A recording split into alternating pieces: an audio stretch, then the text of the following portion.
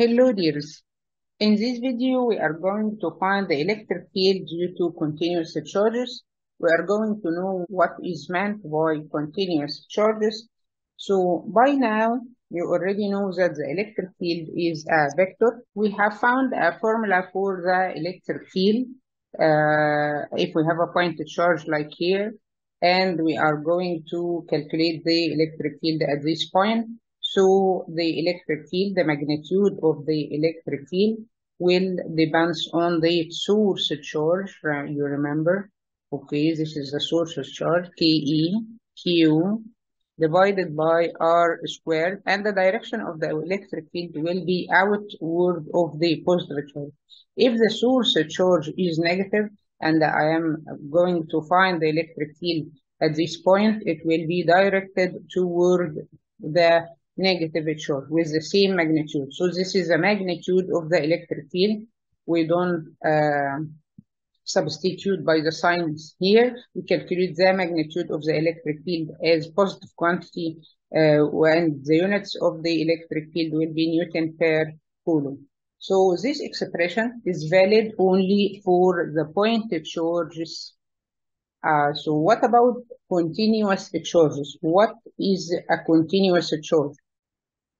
Continuous charge is an expression to describe that the charge is distributed over large object. Now I have a wire, and this wire is charged all over its length, or we have a sheet, and this sheet is uniformly charged. There is a charge on every piece of this area right now. So the charge is distributed over large objects like a wire or a sheet or a ring and so on. So the charge is not localized as the case of a point charge. Here the charge is localized in a very tiny object and describe this object as a point charge. Here we have a charge. In the case of continuous charge, we have mainly three distributions. The first one is when the charge is distributed over length. Okay, we have a wire, and this wire has length L. The length of the wire, say, to be 2 meters. Okay, and the total charge on this wire, I'm going to assume it is uniformly charged, so the charge is distributed uniformly along the length, and we have the total charge on this wire equal 10 microcoulomb. So if we want to get the charge in 1 meter of this wire, we are going to divide Q by the length, the charged length. And this is what is called lambda. Lambda is the linear charge density, okay? Linear charge density. So lambda, or the linear charge density, is the charge in 1 meter of this wire. Its unit will be coulomb, charge in coulomb, L in meter. So its unit will be coulomb per meter. And the second type of charge distribution is when the charge is distributed over surface. Here we have a surface or area. We have a sheet, okay, and this sheet is uniformly charged, okay. I am going to assume the same numbers here, that the total charge on this sheet is 10 microcoulomb, and the area right now is 2 meters square, okay? So I'm going to calculate the charge density, but I'm going to call it surface charge density here. Surface charge density is called sigma. Here is the symbol.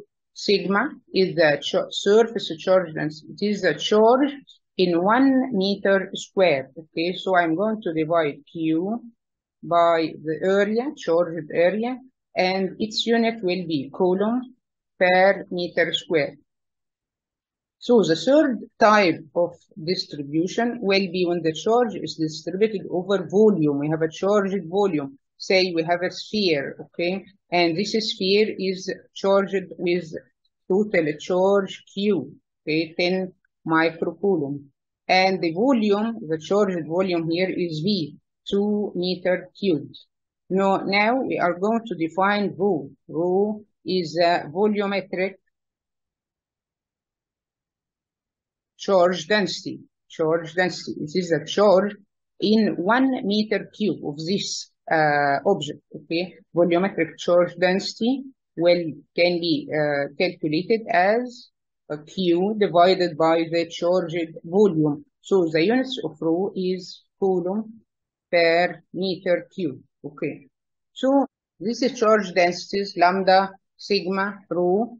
It knows the charge itself. So lambda is the charge present in 1 meter. Lambda is the charge in 1 meter. Okay. So if you have any length, say the length will be called delta L, very small length, and you are going to calculate the charge in a very small length called delta L. How can you find the charge in this very small element? You can find the charge here by using the cross multiplication. The charge in very small element delta L can be calculated by cross multiplication. You can find dq equal lambda delta L. So lambda should be multiplied by length to get a charge. dq is a charge. To find the charge, you have to multiply lambda by length. This length, we are going to deal with very small lengths because we can find the electric field due to very small elements or very small tiny object, just like the pointed charge. Here is the same procedure we can follow. If sigma is a charge present in 1 meter square, it is a charge that exists in area 1 meter square. So if we are going to deal with very small area, and this small area is going to be called dA. We are going to deal with a small element with area dA. So to get the charge present in this small element dA, you can get it by cross multiplication, and dq will be sigma times dA. Okay, so sigma should be multiplied by area.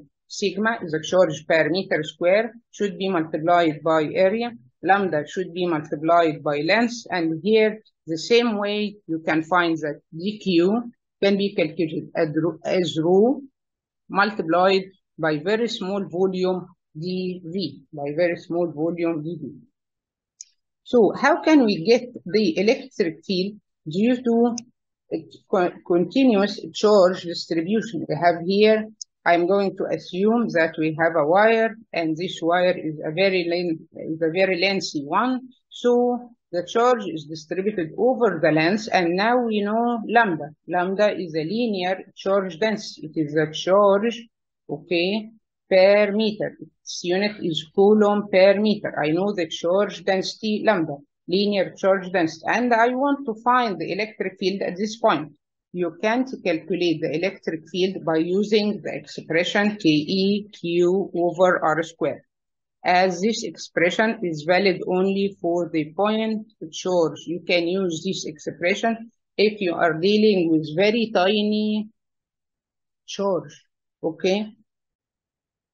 So I am going to consider the electric field due to very small element, say this element. I'm going to take very small element, okay, very small length, and this length is called delta L, okay, and we can find the charge in this very small element by multiplying lambda times delta L, as we just mentioned, and then get the electric field due to this very small element. And we are going to deal with this very small element as if it is point charge. The electric field at this point due to this element is a vector. It will be in this direction. Okay, I'm going to connect the charge or the element with the point and draw the electric field vector. The electric field vector right now will be called dE. It is very small part of the electric field. It is the electric field due to this very small element, and we can use the expression of the point charge now, okay? But instead of Q, we can use dQ because we calculate the electric field due to this very small element dQ. So the electric field dE will be KE dq divided by R, here is the distance, R square. Then we can find the total electric field by integration. So the integration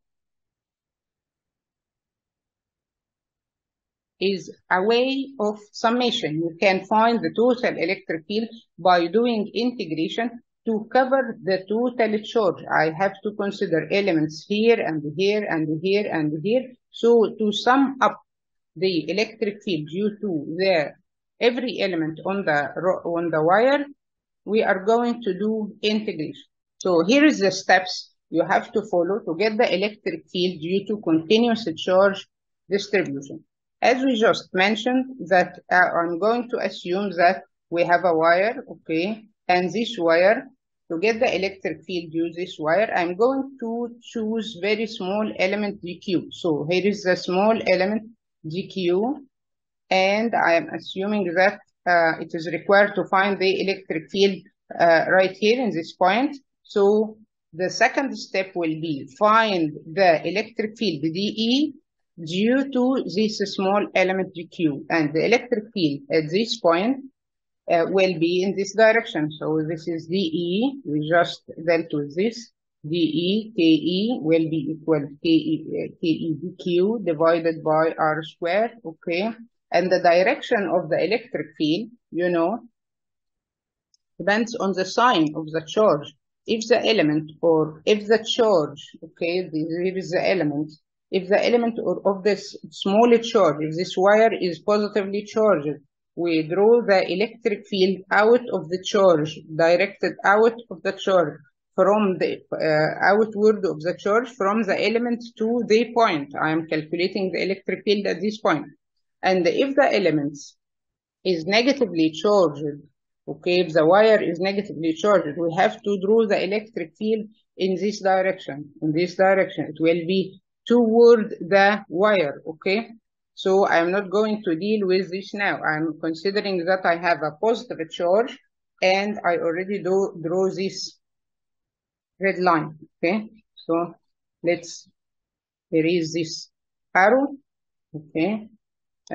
So then, after we get the electric field dE, take care that integration is not the correct step to be done right now. You have to make resolution first. Get dEx and dEy. Okay, if I have a vector, this dE, I have to make resolution. We have to get the dEx, the component, the horizontal component, which is going to be called dEx. Here is the angle theta, so we can get this component, and this is dEy, okay? So we have two components right now, dEx and dEy. To get the total electric field, you can sum up dEx, so you can do integration right now for dEx to get the total electric field horizontal in the X direction. And to get the total electric field in the Y direction, you have to do integration for dEy. But now you are going to make two integrations. Sometimes the problem have some symmetry. Remember that symmetry, taking symmetry into consideration can save a lot of time. And you can judge that Ex equals 0 due to symmetry, or Ey equals 0 due to symmetry, and so on. So take care of symmetry before you go for integration. And here is the last step. Make sure that you have one variable before you do integration, so you can put your limits on that variable. So if you are in, if you find some function like that, R squared dx, and R is variable and the X is variable, you can't put limit here. Here you can't make integration for something like that. You have to substitute R and find your expression in X. So if I'm integrating X squared plus 2x dx, here is I have one variable, which is X, and I can make integration, which is you increase the power and divide by the new power and so on. And this integration will be easy right now. Okay. but we have one variable. So in order to be able to do the integration, you have to have one variable. You need one variable, and then put your limits on this one variable from the start or from the beginning to end of the charge, from the beginning of the charge to the end of the charge, to cover the whole charge. And we are going to do some examples in the next video. So thank you for now and take care. Bye bye.